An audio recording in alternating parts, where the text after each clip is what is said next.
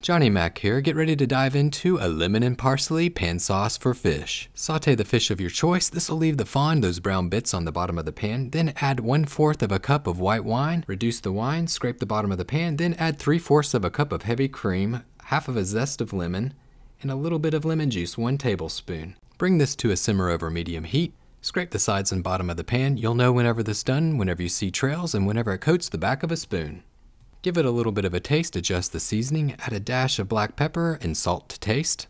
Give it a little bit of a stir, and for the final touch, turn off the heat, add 2 tablespoons of finely chopped parsley. Give it a stir, and you have a quick pan sauce for fish. Thanks for watching the Sauce and Gravy channel. If you like sauces and gravies, don't forget to hit that follow button, smash that like button, and remember as always to live, love, and make gravy.